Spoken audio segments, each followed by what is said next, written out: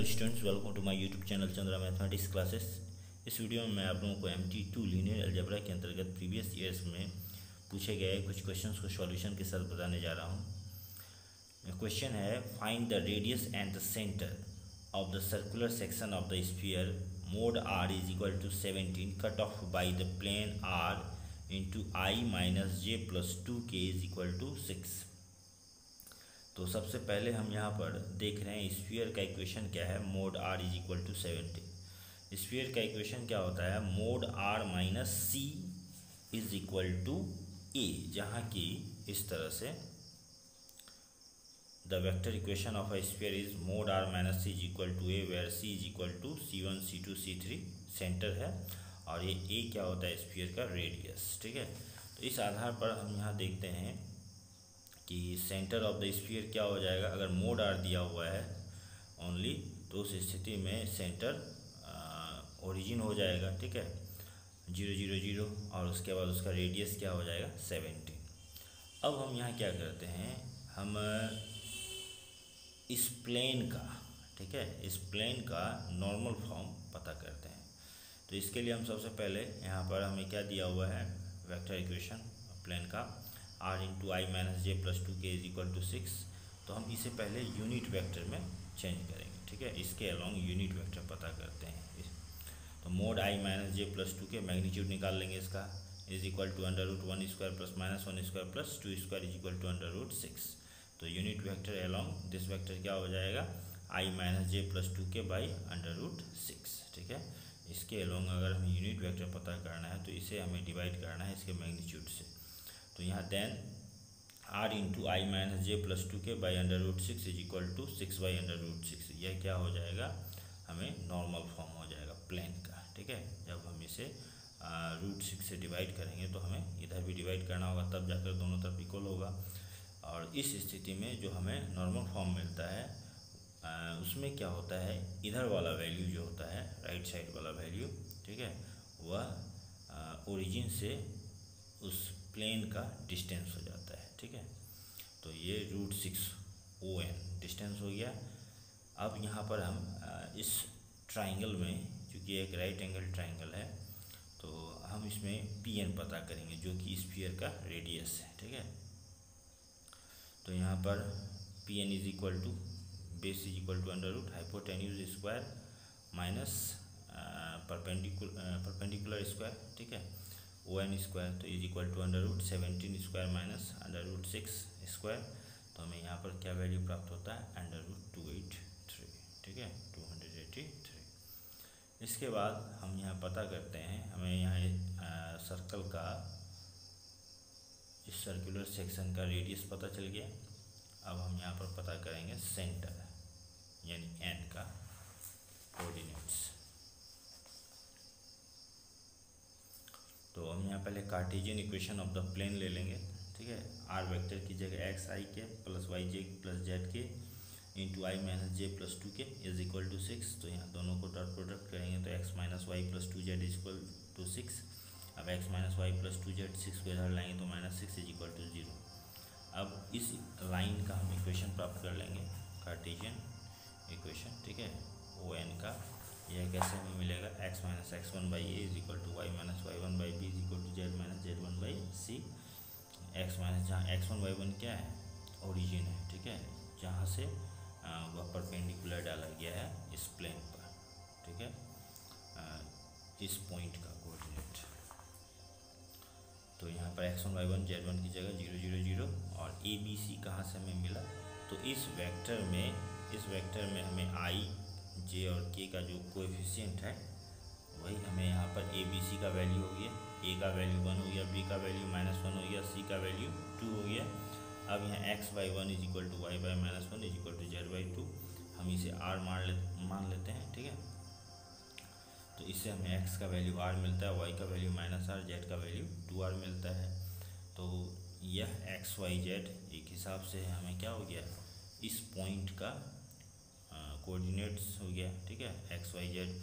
तो अब हमें यह पता करना है कि ये इसका कोऑर्डिनेट है क्या वास्तव में। ठीक है, तो इसके लिए चूँकि यह पॉइंट प्लेन में लाइज करता है, देन एक्स की जगह आर, वाई की जगह माइनस आर और जेड की जगह 2r पुट करेंगे प्लेन के इक्वेशन में, कार्टेशियन इक्वेशन में, तब हमें आर का वैल्यू क्या मिलता है 1। तो इस तरह से एक्स वाई जेड का वैल्यू हमें 1 -1 2 मिलता है, ठीक है।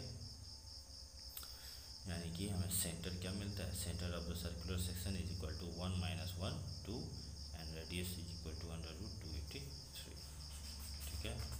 इसके बाद जून 2015 में पूछे गए क्वेश्चन को सॉल्व करते हैं। यह भी इसी तरह का क्वेश्चन है। Find the radius and the centre of the circular section of the sphere mode r is equal to 4 cut off by the plane r into 2i - j + 4k is equal to 3। तो यहाँ पर भी mode r is equal to 4, अगर हम इसे compare करें sphere के equation से mode r - c is equal to a, तो c का वैल्यू हमें क्या मिल रहा है 0 0 0 ओरिजिन, r का वैल्यू हमें 4 मिल रहा है, यानी कि स्फीयर का रेडियस। अब हम यहाँ पर प्लेन के इस इक्वेशन को नॉर्मल फॉर्म में चेंज करेंगे। इसके लिए हम यहाँ पर इस वेक्टर के अलोंग यूनिट वेक्टर पता करेंगे। तो mode ui - 2i - j + 4k is equal to, इसका मैग्नीट्यूड निकाल लेंगे, √21 मिलता है। अब unit vector along this vector is equal to क्या हो जाएगा 2i - j + 4k by √21, then r into 2i - j + 4k by √21 is equal to 3 by √21। यानी इस प्लेन के इक्वेशन में जब इसे हम √21 से डिवाइड करेंगे तो उस स्थिति में इधर भी √21 से डिवाइड होगा, तब ये इक्वल होगा, और उस स्थिति में ये क्या हो जाएगा, एक नॉर्मल फॉर्म हो जाएगा प्लेन का। तो देयरफॉर जब ये नॉर्मल फॉर्म में आ जाएगा तो यह जो वैल्यू है यह डिस्टेंस हो जाएगा ओरिजिन से प्लेन का, ठीक है, या सर्कुलर सेक्शन का, ठीक है। तो distance is equal to 3 by √21। अब in right angle triangle OPN, PN का वैल्यू निकाल लेंगे, PN यानी बेस का value, √ hypotenuse square minus perpendicular square, तो वैल्यू पुट करेंगे OP की जगह 4 स्क्वायर ON स्क्वायर यानी 3 बाई √21 होल स्क्वायर, तो यहाँ 16 - 9 बाई 21 हो जाएगा। अब इसे हम यहाँ पर एलसीएम ले लेंगे 21, मल्टीप्लाई करेंगे क्रॉस मल्टीप्लिकेशन 336 - 9, यहाँ हो जाएगा 327 बाई 21, यहाँ 3 से 109 टाइम्स में, यहाँ 7 टाइम्स में, तो हमें √109/7 मिलता है, ठीक है। यह क्या हो गया, रेडियस हो गया, ठीक है, सर्कुलर सेक्शन का। अब हमें क्या पता करना है, सेंटर सर्कुलर सेक्शन का। तो इसके लिए हम यहाँ पर Cartesian equation of the plane ले लेंगे, r की जगह, r वेक्टर की जगह xi + yj + zk इंटू, यह हमें दिया हुआ है 2i - j + 4k is equal to 3, multiply करेंगे dot product 2x - y + 4z is equal to 3। अब यहाँ पर हम Cartesian equation of the line ON, इसका हम कार्टेशियन इक्वेशन निकाल लेंगे इस लाइन का, ठीक है। तो इसकी सहायता से हमें क्या होगा कि इस बिंदु का, इस पॉइंट का जो है कोऑर्डिनेट्स पता चलेगा, ठीक है। यहाँ पर x - x1/a, y - y1/b, z - z1/c, तो x1/1 z1 0 ही होगा, ओरिजिन है, और ABC हमें यहाँ से पता चलता है ABC, ठीक है। अब यहाँ x/2 y/- 1 is equal to z/4, हम इसे मान लेते हैं r लेट, ठीक है। तो x is equal to 2r, y is equal to -r, z is equal to 4r। अब since point N lies on the plane, and किस प्लेन में स्थित है, ठीक है, तो देयरफॉर क्या हो जाएगा 2 इंटू एक्स की जगह 2r, y की जगह -r, z की जगह 4r पुट करेंगे, तो इस तरह से हमें r का वैल्यू 1/7 मिलेगा, ठीक है। तो इस तरह से हमें x y z का वैल्यू क्या मिलता है 2/7 - 1/7 4/7, जो कि हमें सर्कुलर सेक्शन का सेंटर के रूप में मिलता है, और रेडियस √109/7। ओके स्टूडेंट्स, इसके बाद अगला क्वेश्चन देखते हैं जो दिसंबर 2017 में पूछा गया था। क्वेश्चन है find the radius of the circular section of the sphere mode r - c is equal to 7 by the plane r into 3i - j + 2k is equal to 2√7 where c is equal to -1 0 1। तो यहाँ पर हमें sphere का equation क्या दिया हुआ है, mode r - c is equal to 7, जिसमें कि c का वैल्यू क्या है -1 0 1, इसलिए स्फीयर का सेंटर -1 0 1, ठीक है, इक्वेशन के द्वारा, और रेडियस हमें क्या प्राप्त हो रहा है 7। अब यहाँ पर हम इस प्लेन को पहले नॉर्मल फॉर्म में कन्वर्ट करेंगे, ठीक है। इसके लिए हम यहाँ पर इस वेक्टर के अलोंग यूनिट वेक्टर पता करते हैं। इसके लिए फिर हमें क्या करना होगा, इस वेक्टर का मैग्नीट्यूड निकालना होगा, और तब फिर यूनिट वेक्टर हमें इसके अलोंग क्या मिलेगा 3i - j + 2k बाई √14, ठीक है, तब नॉर्मल फॉर्म क्या हो जाएगा, r into 3i minus J plus 2k by √14 is equal to 2√7 by √14। यहाँ पर हमें जिससे डिवाइड करना पड़ा है उसी से हम इधर भी डिवाइड करेंगे, तब ये इक्वेशन इक्वल होगा।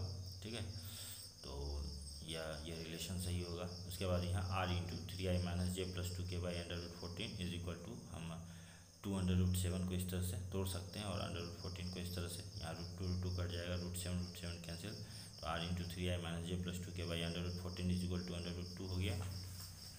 तो इस तरह से हमें ON का वैल्यू क्या मिलता है, √2। यह क्या है, नॉर्मल फॉर्म में यह ओरिजिन से लेके प्लेन तक का डिस्टेंस है या सर्कुलर सेक्शन तक का डिस्टेंस है। ठीक है, तो हमें यहाँ पर ON is equal to √2।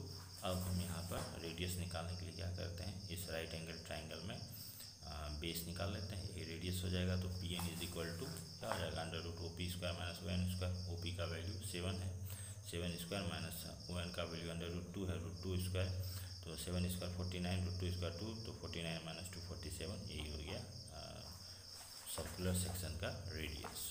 Okay students, इस तरह के क्वेश्चन प्रायः हर बार एग्जाम में पूछे जाते हैं। Thanks for watching.